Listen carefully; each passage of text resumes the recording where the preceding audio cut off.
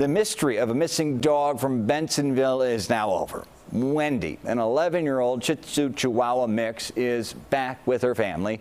She wandered off from her home October 3rd. Later that same day, a woman picked up and brought her to an animal hospital about 20 miles away. That woman, mystery woman, even scanned the microchip, arranged to return Wendy to her owners, but then never showed up.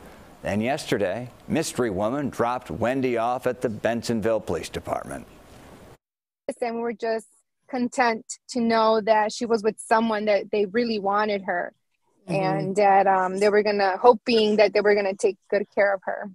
That's Wendy's mom. She says she's grateful Wendy was taken care of.